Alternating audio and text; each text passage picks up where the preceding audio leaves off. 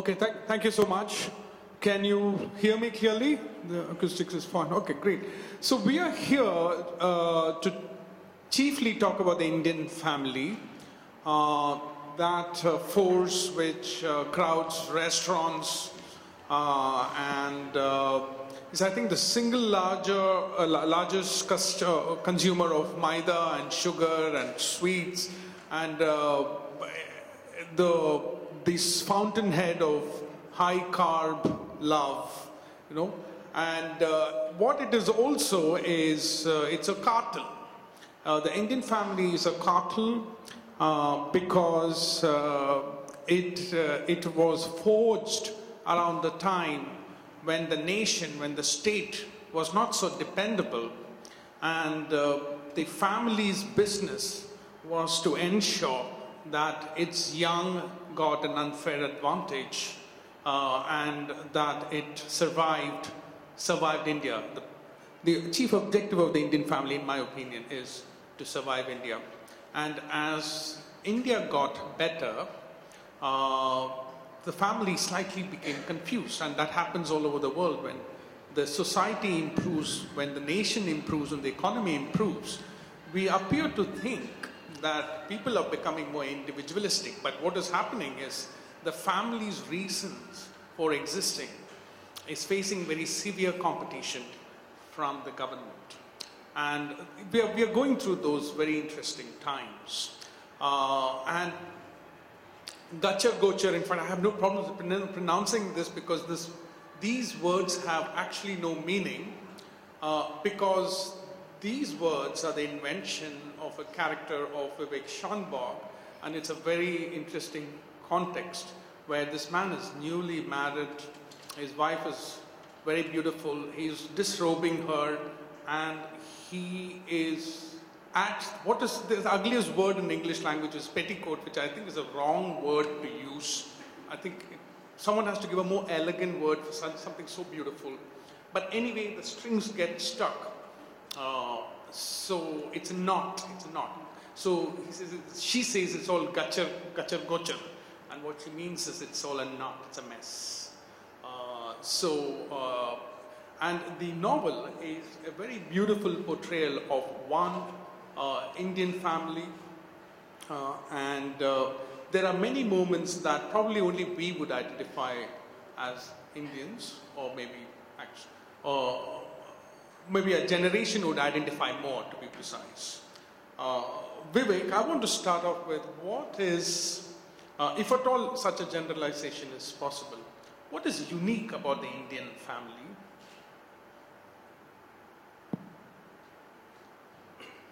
Yeah, I think what you said, that the children have an advantage, right? So that the rest of them can protect them and take care. I think that is something which is at the core of the Indian family. And it also is like the family protects to such an extent that even when the children and the family members, even when they go beyond a certain limit, they still are together and protecting them. And I think it is not something that we see today, even from the days of Mahabharata. If you see, that is something that is inherent in the Indian mind. You look at Duryodhana and what his father and mother do, despite all his crimes, is something that we also do today. I think that is something which is at the center of the family, that is protecting the family members, whatever it is. Well, that's very interesting actually, because the Indian middle class makes so much fun of Rahul Gandhi because he was privileged. The entire Indian middle class society is filled with Rahul Gandhis, where success is sexually transmitted. So, okay, that's fascinating. In this, maybe not exactly in this context, are there things as a Kannada writer you feel you can't, is taboo, you can't write about the family, that even someone like you would be intimidated and say, this is the line I can't say some stuff? I don't think so. I don't think there is any taboo as such that as a writer, I can't cross or I can't touch. But there is in literature, especially I can talk about Kannada literature that I've been seeing, that people don't really get in and unravel things like this. Because one is that you really need to have a lot of courage to do it. Because today when we say family, we are talking about nucleus families, right? And for a writer to really confront this and talk about herself or his own self and people around him, it is a very difficult thing. So at this point, I should tell you what the book is about. I mean, in fact, when people ask me what is your novel about, I find it so foolish that I'm always very reluctant to introduce a novel, because a novel is many other things apart from what it is about. It traces the fortune of a very simple middle class family from around the time when the middle class was closer to the poor, and probably to a time when middle class is actually closer to the rich. But this family has prospered, and what happens when a family prospers is one of the themes that the book deals with, how it changes people. And it has many moments, many Indian moments. Like, for example, one of the characters has a relationship before he gets married where they were only holding hands, or did they even hold hands? It's ambiguous, but it was a relationship. She was a girlfriend and he was a boyfriend.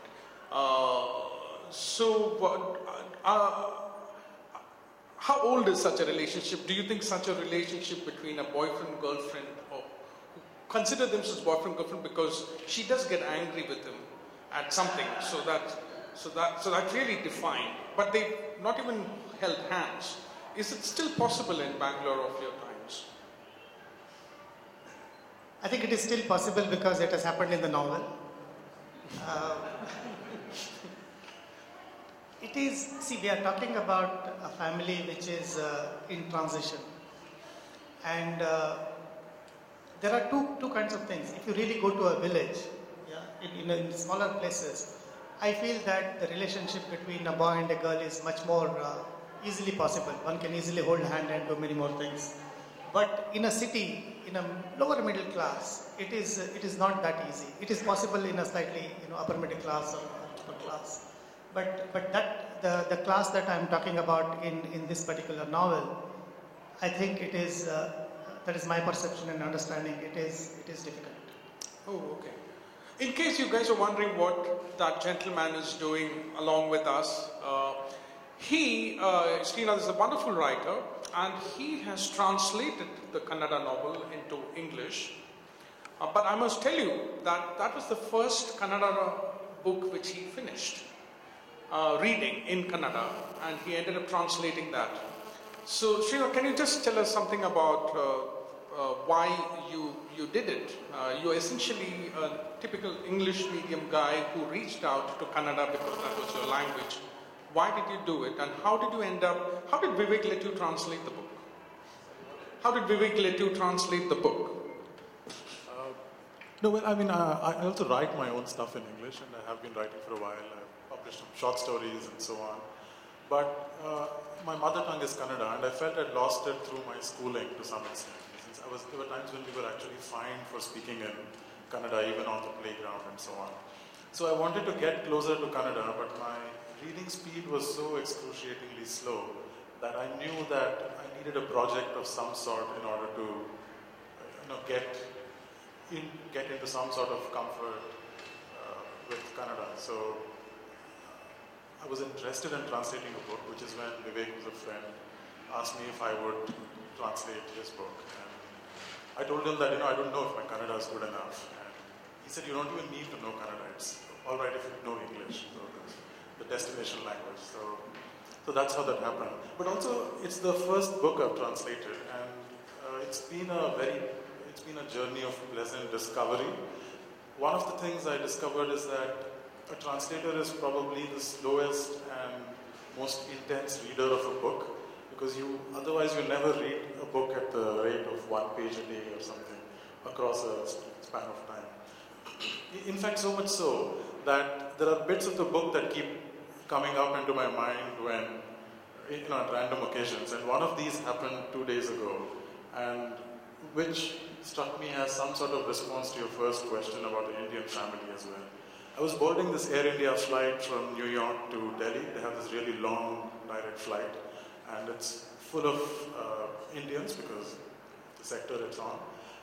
And there was one particularly large family, I think, that had been, it was so large that it could not all be accommodated in one section of the plane. So there were 2 or 3 people here and there.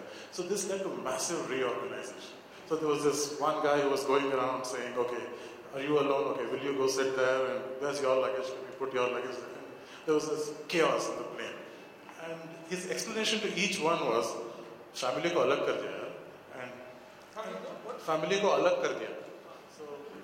So the whole idea was that this family was somehow a unit that went all by itself. And this brought to mind a section from Vivek's book, which I was just picking out now. It happens when there's some conflict in the book and the family has to stand together. And there's a new entrant to the family, and the narrator says that she wouldn't understand what we just did. For that, she would need to have lived these days with us, when the whole family stuck together, like a single body across the tightrope of our circumstances. And that seems to be a good characterization of the Indian family to me. Would you like to, Vivek, would you like to read the Kannada version for just for the sound of it? I'll read a few sentences so that you know how it sounds in Kannada.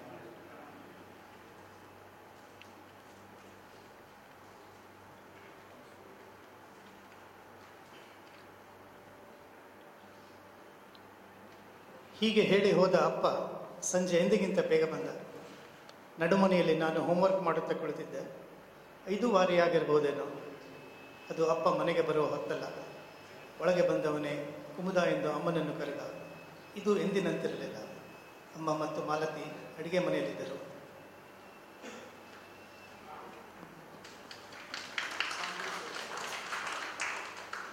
Yeah, it sounded like something that we all belong to, at least I do, because I'm from the south, but yeah. I feel awkward speaking in English. Now suddenly I think I'll be fine in a few seconds. There are many moments in the book that are deep observations of life. There's a place where after the family has prospered, the narrator makes an observation that relationships between things have become casual because there are so many objects in the house. And you are now rich, and you don't have the same relationship with objects that you used to have when you were not so rich and there were just fewer things. I think it is a sort of observation probably a whole generation would not probably get. Maybe it's a thing of time and space, not just economics. Can you tell us more about this condition?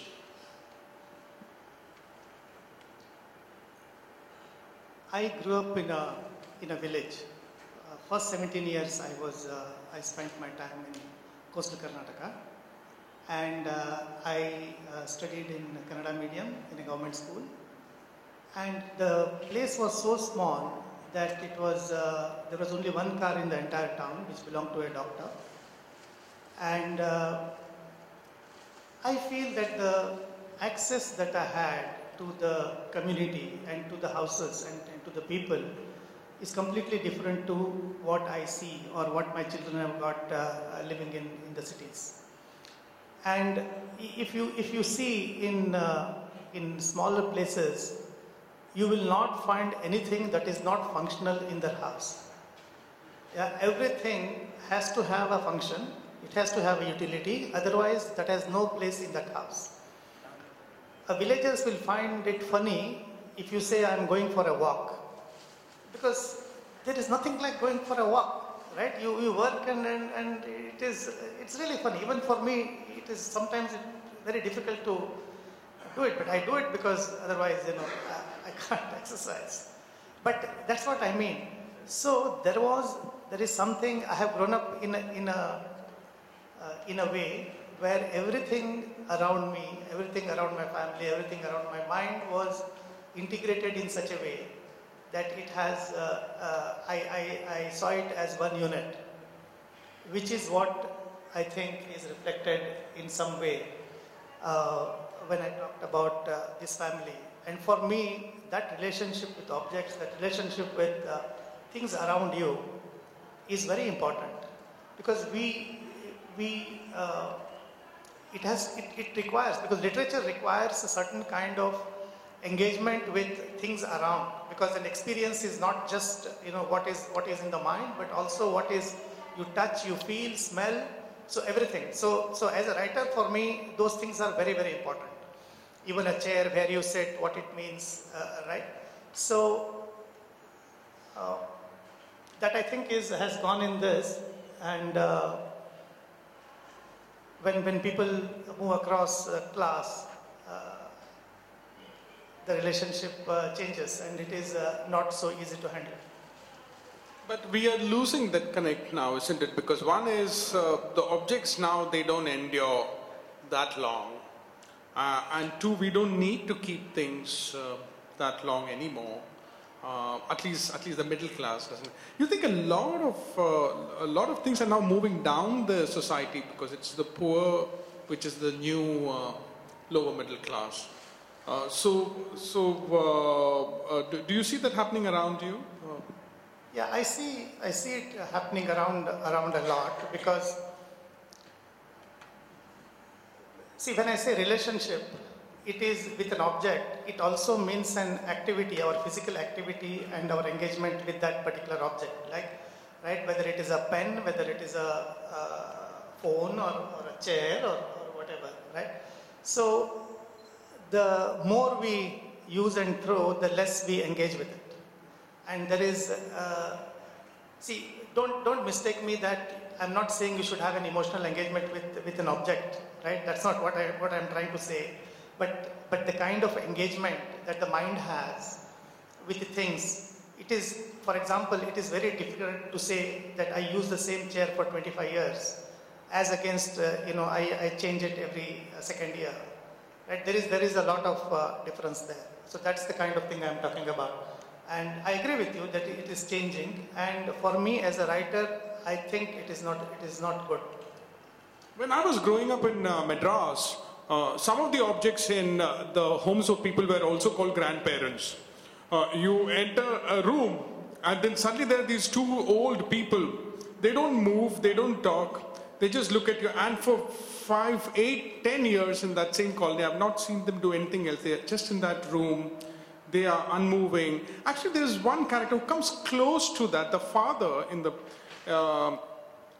the novel is an idealistic retired salesman whose opinion is not sought out. And even now, actually, they think he's so idealistic that they think that he's going mad. And they try to encourage him not to lose meaning in things, so that he's still sane and he still survives. So, can you tell us about the unmoving characters who are always on the fringes of the scene where life is happening, but there are always these characters around, aren't they? They're almost like objects. I know it sounds disrespectful. I don't mean to be disrespectful, but they do remind me of objects. See, it is like in life. There are many people who are on the periphery. Right, and I won't still call them objects. It's and these characters in the story. I mean, you are a fiction writer, so you know what it means. It is like you can't live. It's like saying I walk only with my legs, right? So that's not what it means. We need the whole body to walk. So all these characters are like that. They are like fingers and eyelids and ears. So that is, I won't call them Characters on the fringe, they are there, but they are a center of another circle. But that circle is not shown to the reader, but the writer must see that circle. If he doesn't see that circle, where these characters are the center, then they will not get integrated with your story. And it is a very important thing for a writer to see. Srinath, as a writer in English language, as a person who can read Kannada, which is your mother tongue, do you sometimes feel a bit, is there a sense of longing? Like when I watch a great Tamil or a Malayalam film, I feel bad that I've chosen a language, a medium, but I can't reach some elements of storytelling which are possible only in those languages. You know, when I know how much, some of the other things. I'm quite glad that I write in English. Okay, but yes, can you tell us something about that? Yeah, I do feel that quite a lot actually. The fact that, as I said, in a sense, my mother tongue was denied to me in school in a way, because English was pushed because it is a more useful language in so many ways. And I think we have a serious lack of cultural resources that allow us to reflect on our lives. And many of these can only come in the language that is around you. If your life is lived in a particular language, it is very hard for another language to come in and provide a kind of impetus for reflection, or that allows you to calibrate your moral compass and things like this. And I think a lot of it is much, much easier to do in the language that is around yourself.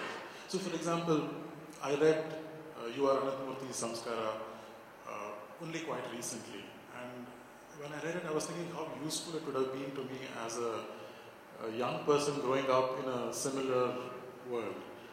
It would have made sense of so many things that I struggled with for the longest time. So I think it's really important to have, and I think that's one of the reasons why someone like Chetan Bharat is so popular as well.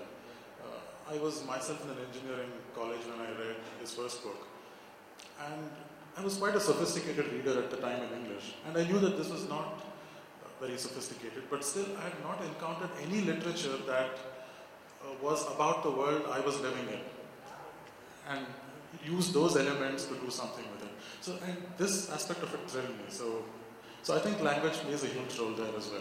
It's not that it cannot be done in English, it can, but I think there is a level of mediation there which makes things inconvenient perhaps. I've always felt that hysteria is a dialect of Tamil, that there are things that they do and they say. Like, for example, one guy, Idli guy, he asked me for 100 rupees. I gave him long time back. So he was supposed to give it the next week, and he saw me. He was not meant to see me.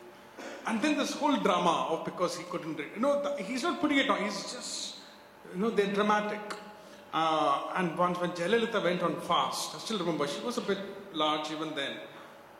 There were hundreds of malnourished women going around her, beating their breasts, asking her to, they were making signs to her, and they're not actors. There are also actors. I always feel they figure the actor they're imitating, this guy's whole family life. There is so much beauty in that society, which is also fast changing. But as writers in English enforces a certain sophistication on you, whether you want to or not.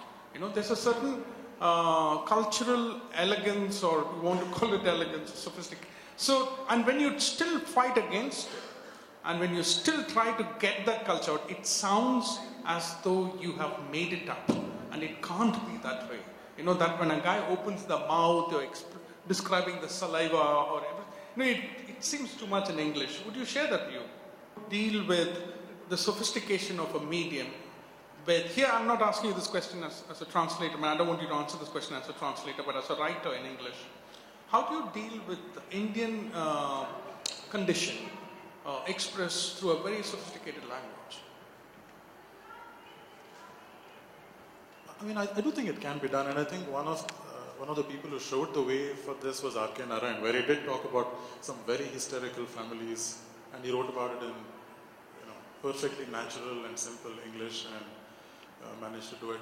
And I do think easy to use words that are English, to develop larger contexts that are, words that are in the language in which things are happening, and to use, larger scenes where, and it also depends on whom you're writing for, I think. If the intended audience is from that culture and they know what you're writing already, then I think there is a familiarity and a recognition already, and it makes the task much easier.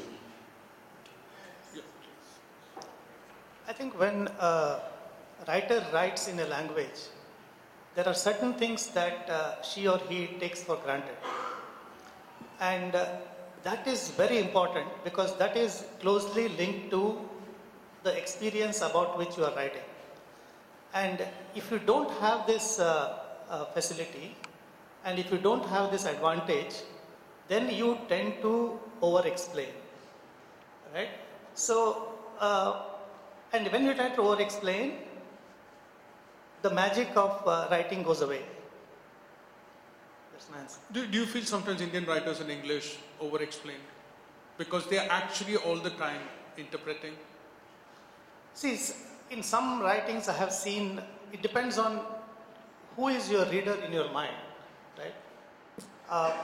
If your reader is here in India, then there is a certain style. Because English is not a language which is so much distant to us. It is one of the Indian languages, right? It is there. It is. So I don't think that is a problem of English. I think it's a problem of a writer. Can I just elaborate on this with respect to this book and the translation itself? So it came out first in India in English, and then it's going to appear it's going to come out in the US and then the UK, and we've been editing those versions. So it's very interesting to note what changes editors want when the book goes from here to there. So it's set in a lower middle class home, and it's described that there's not much furniture in the house. And to an Indian who's seen something similar, when you say that somebody is sitting and cooking something, you assume that there is a stove on the floor and somebody is sitting down. The US editor immediately wrote back saying there's no chair in that room. How could she be sitting down and cooking? So the assumptions of that culture say something completely different. So you have to explain it a little bit. You may have to say sit on the floor. So there are a bunch of places in the book where something like this happens, where a cultural familiarity would make it far more concise, I think. The book also deals with one menacing aspect of the Indian family, or actually any family, which is that when it is threatened, they can be deadly. They come together. They may not like each other, but when the family is threatened, they come together and you're screwed, basically. Can you tell us something about that fascinating aspect of the Indian family? As I said in the beginning, they come together and they really, if I can use the word, gang up, right, against the so-called enemy. That is something which is inherent in a family. Also, there is another aspect to it which brings them together, which the sentence that Srinath read out, which is we like suffering a lot. Indians have a different. We can see that in demonetization, right? We like it, and we think that it is good to suffer. We don't want our children to go to a school where they enjoy. The school that tortures the most, we think, is the best school. And really, it is. I'm really serious about this because these are the things which are interlinked. And when a family goes through this and comes to a position where they have to go through certain things, they come together, and as I said, they gang up, and that's what happens. So do you mean that it's actually because we are trained to believe that something which makes you suffer would lead to something good in the end? Because that is how the society was at one point. Is it because of that, or is it just we kind of like whipping ourselves like the Brits? I think it is very deep rooted in our psyche, in our society. I mean, take for example, our mythologies. There is not a single saint who has got anything, straight away. So you have to really go through that kind of tapas and, He has to first become an anthill. And then all kinds of things. Right? So it is, there's nothing, no enlightenment comes easily. Yeah. You know, it's almost as if the whole, the mode of being of an Indian family is set up for adversity. That is when it works best. When things are really bad, I think the Indian family works fantastically well. The rest of the time, it's quite dysfunctional, I think. It's like walking around, it's like going to the market for shopping wearing full body armor or something. It's incredibly cumbersome. You're bearing a huge burden. And it's only when things go really wrong that I think its default instincts serve it well. The rest of the time, it's just counterproductive, I suspect. So, yeah, I think that is, in fact, people have been searching for what's Indian in us, and they're finding answers in stupid things like cricket and other things. But actually, it's this, you got it, actually. I think it's a great moment of epiphany that no matter where you go in India, except for Kashmir, I can't figure them out because they kind of, they suffer anyway, inside, outside. I don't think they have.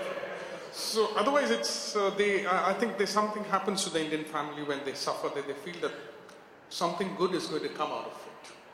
Yeah. I always, because I lived in Bombay and now I live in Gurgaon. When I was in Bombay, I thought that city is very good for marriage. Because when there is a problem, you can't go anywhere. As in, you can't hide in the house because the house is as big as a fridge. So you're just there, and there can be these long silences. But Bombay will tire you out if you're silent. You have to come out of it. Bathroom, yes, that. But how long can you be in the bathroom if you're not an adolescent? Yeah. And what happens to this family? They were also in a small house. Now they go to a big house. And so everybody has their cell. So nobody can see anybody. So too much individuality for an Indian family.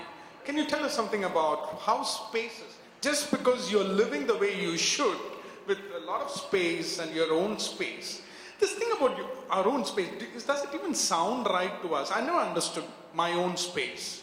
What does it mean?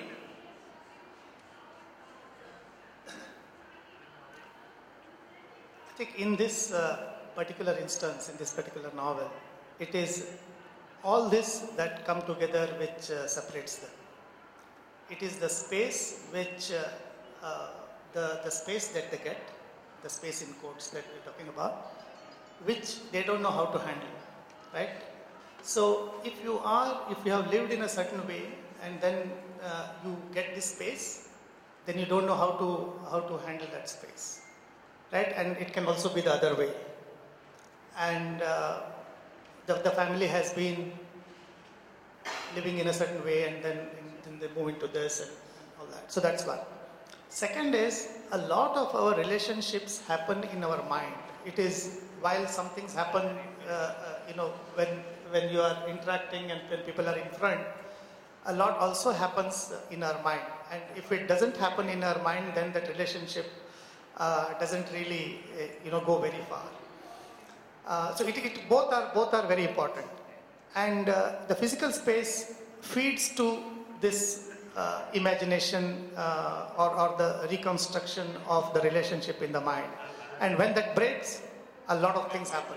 That's what happens in the mind. The book also makes a very very fascinating point of view. It's almost like a rebuke to many of us, and almost trying to tell us something about the exhilaration of marrying someone whom you have not touched before.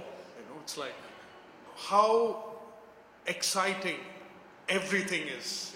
Oh, her head was bent down, she was wearing this and just that, and the smell and everything about marriage. And suddenly, when you're reading this, you begin to understand why marriage was the way it is the way it is, the way it was designed. Srinath, I want to ask you, when you were translating, say, this portion, what was going through your head? How did you read the book when you saw moments like this and other moments that you would like to talk about? Moments that stayed with you. Yeah, that is actually a very powerful moment in the book, and I'd always wondered how arranged marriages work, what happened, what really goes on, and so this book has a pretty convincing answer, I think, and it's You get stuck in the underskirt. Yeah, and there's actually a really nicely done sex scene as well, which I really enjoy translating, by the way. Great. One last question. After that, we'll have a reading, and after that, you can ask your questions. Another observation from the book is the well-being of any household. I'm sorry, I'm just paraphrasing because I can't understand my own handwriting. The well-being of any household is dependent on selective acts of blindness and deafness. So we know this is true from the lives of our parents and maybe even our own lives. Blindness and deafness as things which are very important to the well-being of a family. Vivek, can you tell us about where this thought came from? I think it has come from my own experience. I see it everywhere. And whenever one tries to defy this, there are problems. So you are the deaf and the blind person, or are you the victim of the... I think both. Can you be, are you married? I'm sorry, I didn't ask you that question. Oh, yes. Oh, okay. So you're deaf and blind to your wife. You're a very, very brave man. Yeah. How does that work? What's the trick? I don't think I can reveal everything here, but now, on a serious note, I think it is also to do with in this particular context that there are certain things that a writer reveals in a work, right? And you don't say certain things, and it is important. What is really most important, don't say, not what you say, because it is only through words and sentences that I or any writer like me try to capture something which I myself have not fully understood, right? So I think that is very much linked to this, not directly, I know, but then it is something at the back of my mind when I write like this. Yes, I'm just going to read a small bit. I was supposed to read another one where the small house that they live in has a massive ant invasion. But I think since we talked about arranged marriages, maybe I'll read a small fragment from... so they've just met once before and now they're getting married. Anita is the name of the bride and the narrator is getting married. On our wedding day, Anita managed to look more beautiful than I'd been able to imagine her. She carried herself with poise. Her thick braid hung down to her waist. She was wearing lipstick. The first chance I got, I stole a sideward glance at the blouse under her dark blue sari. We had few chances to speak during the ceremony, and these went in saying things like, "So much smoke. Who's that teasing you, a classmate?" There was a strange charm even in exchanging inanities. The ceremony required me to hold her hand at times, or touch her arm with my index finger, and these brief moments of contact would be the cause of an immense thrill. When it was time to tie the thali around her neck, I leaned in close, and a whiff of fragrance went straight to my head. The scent of flowers and a close presence were almost too much. For a brief instant, I felt unsteady on my feet. She stood there with her head bowed. Flecks of turmeric dotted the down on her cheek. My fingers brushing against the back of her neck, I tied the knot. At lunch, when we had to feed each other sweets, the tips of my fingers touched her lower lip for a moment. The jolt this produced took a while to subside. I was still helpless when she brought a piece of jalebi to my mouth. I seized her hand and pretended to bite off her fingers. A few girls nearby went, "Oh, so sweet," and I felt embarrassed by my own antics. The wedding photographer, hankering for such moments, made me feed her again.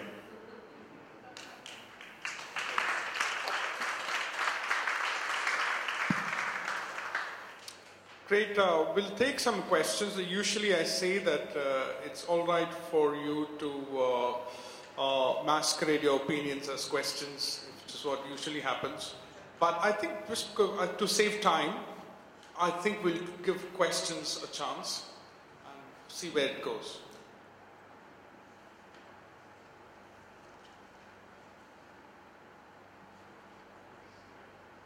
Good afternoon.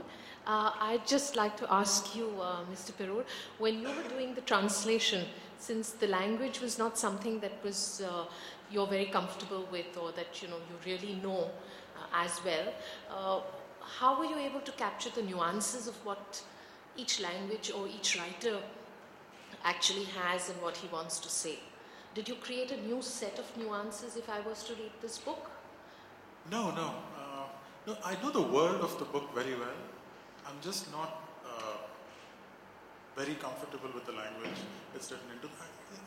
By that I just mean I know the words and I know what's going on, but I'm just a very slow reader and I'm not a very experienced reader in Kannada.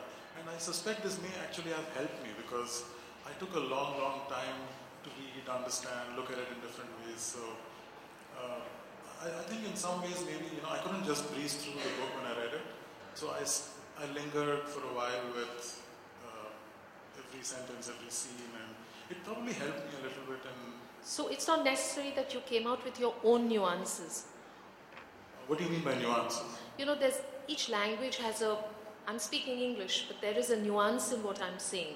Similarly, I would imagine it would be in Kannada too.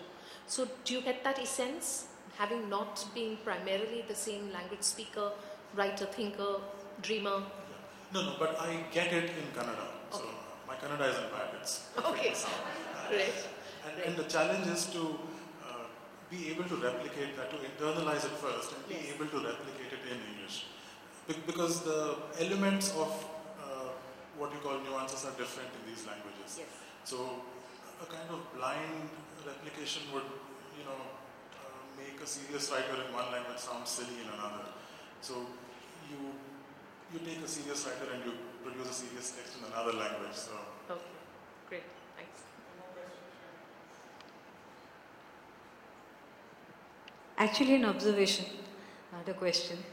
My name is Manisha Chhatakor, and I just wanted to say that, you've all kind of, as writers, thought about a lot about, language and how you express yourself. I just wanted to say I'm glad that you do write in English and that it gets translated into English, because then it's accessible to me. In Kannada, I would never have got this book. So it's good. And across the world, I think it creates access to different cultures. We may not get the exact nuances, but it's still better than not getting anything at all. And until unless you write things like, steamed cottage cheese dumpling in sugar syrup, and you can write Rasgulla and leave it at that, we should be fine with that. So please keep it up.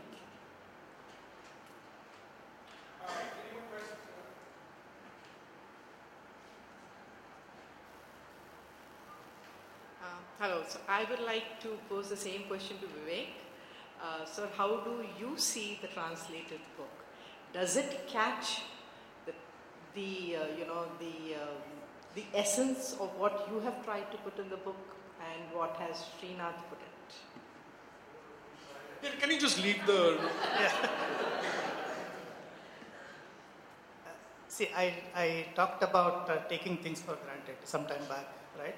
So a writer works a lot with these things, with taking things for granted. At the time of translation is the time when I know what are those things that work and what are those things that don't work. If you imagine a gate like this and a work passes through the gate, all these things you have to leave it behind. What is so specific, and then it passes through. And still you want to say what you wanted to say. So you have to really decorate it with something else, right? And since I can also read English and we could, discuss that. So I think to that extent it was very effective. And if I recall the discussions that we have been having between me and Srinath is not about what is the meaning of a sentence or a meaning of a word, or it is more about what is which is not said there in the work. And many of my secrets as a writer I have shared with him, which I would not have otherwise shared with anyone else. Can you tell us about those secrets? No, but I can tell you the nature of the secrets. I mean, things that he had done with a specific intention, which is not obvious, but it kind of builds up subconsciously and so on. So he actually explained those things. So it is a great lesson in how somebody writes very good fiction from you. So my question is, all of you talked about the notion of the family and the family coming together in times of crisis. But don't you think that's kind of an idealized notion of a family? Because there are families which do not come together at times of crisis too. It is true. And I think when I write a story or a novel or a book, it is not about, though we have discussed families in general, the book is about a specific family. This story is the story of the people who are here. It is about these characters, about this father, mother, wife, sister. And it is not a story of a general Indian family, I would say. Because if at the moment I start thinking about saying that this family is, an Indian family, then I have completely lost it. I can only write if I can see them as people, as, with the flesh and blood. So it is a story of these people. It is not the story of any family. General, yeah, it's Indian, it's these characters. So, to answer your question, yes, some families come together, some families don't come together. In this case, they have come together.